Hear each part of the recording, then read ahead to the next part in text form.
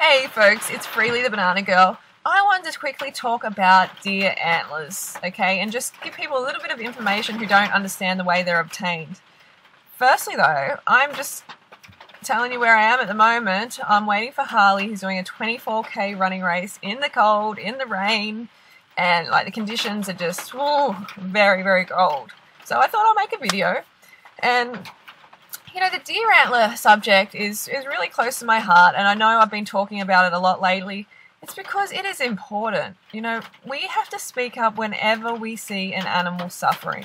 Some people have said to me, why don't you go after the big guns? You know, why don't you go after Monsanto and McDonald's? And I do that too. But if something's happening in my backyard, so to speak, like in the raw food movement, I'm going to go after that, definitely. I say we go after all animal exploiters. Okay, I really think they all need our attention. One animal suffering is too many. So that's why I am going after this so passionately.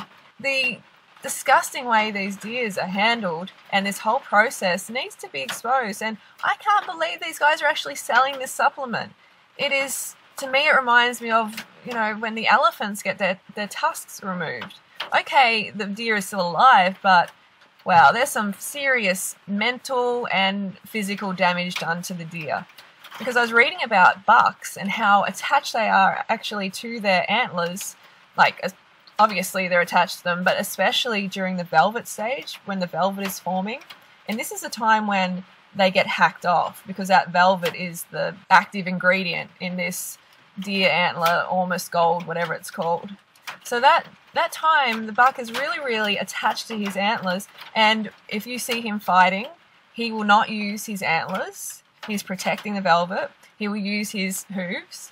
If he's running through the forest, if he's socializing, he's very protective of his antlers. He will not knock them anywhere. And it got me thinking, like, wow, you know, how much psychological damage is done to the deer after having his velvet antlers removed. Imagine that. He is so protective of them. He is so attached to them. It's kind of like forming his identity, and someone comes along and just hacks them off. We don't think about the psychological impact. We don't think about that at all. We're just like, oh, you know, there's physical damage, but how do we know how that is affecting him on an emotional level? We don't know, and we can never know, because we're humans and we cannot go inside the deer's head and work that out. We can only imagine. And for me, even having my hair chopped off is going to be some emotional turmoil, let alone a limb. Imagine me having a limb chopped off. Wow, that's life-changing. Okay, it grows back, but in that moment when the buck is so psychologically connected to the antlers, the damage is definitely, it's going to be lifelong damage. And having that consistently done every year, it's crazy.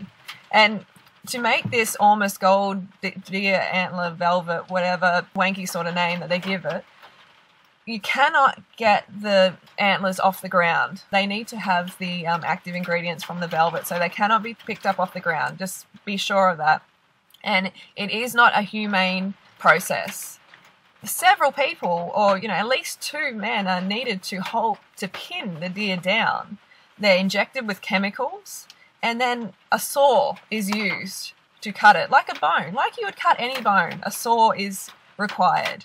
That is never humane. Never, ever humane. And man, David Wolfe, I am just so surprised that you would be selling this. I remember buying your book back in 2006 and, you know, really getting into it, being inspired by the motivational aspect of it, being a bit confused about some of the recommendations, which I still am today, but, you know, being overall inspired and thinking this guy is really into animals, you know, he's really passionate, he's a peaceful guy, and I was inspired. But now I'm like, what are you doing, man? You know, the almighty dollar, greed has just taken over.